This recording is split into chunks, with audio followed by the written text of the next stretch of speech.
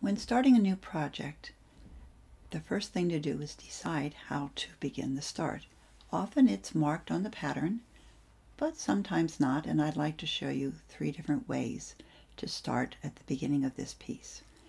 So the first point is we need to decide where to start. We can't start here, it's too close to the tally. Here wouldn't give us enough. Here would help us be in place, but if we started here, we would then have 1, 2, 3 stitches before we get to the tally.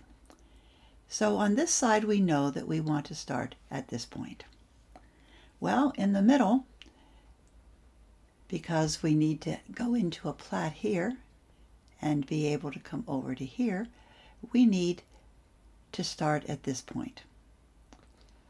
On the foot side, you can see that if we started here, we have the same problem as on the curve. So we're going to start up here. So we actually have from here to here, we join into this plait, and then we can go into the tally. So first, we're going to start at the highest point in the middle here. And this particular start is a windmill start. We're going to hang a temporary pin, 2 temporary pins with rainbow or straddle around the temporary pins. So let's look at the piece. Looking at this piece, you can see that I have the point right above the plait, but I don't want to put a pin in there. I want to place 2 temporary pins. So I'll put 1 temporary pin above and a 2nd temporary pin above.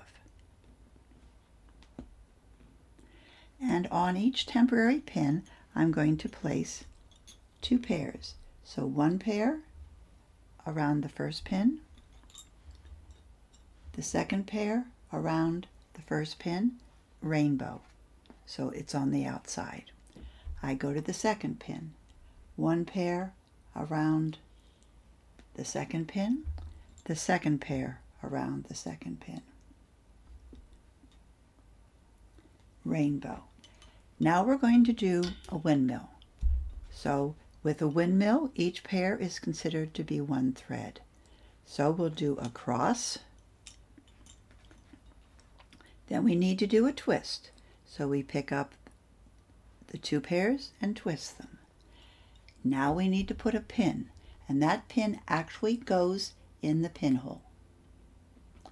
And then you do a cross. So if I very gently remove my temporary pins, 2, and pull those pairs down, I have it right around the pin. The pattern says the left-hand side is a plait. If you need to, you can actually place something on the other side of the pin so that it won't go anywhere. So if I'm worried that I can't hold my bobbins still enough, I can place a bar underneath my bobbins. I'm going to place it out here just because I don't feel like shortening the pairs. Now I have enough tension on the left, I'm pulling it and it's not going anywhere, and I can do my cross, twist, cross. So at the beginning of a plait, I have a cross stitch, and then a twist, cross, tensioning the outside and then the inside, twist, cross, outside, inside. So if we do a twist, cross, a twist, cross, until we're at the end of the plait. We can now set that aside. I don't need to do anything with it. And we will move on to the next start.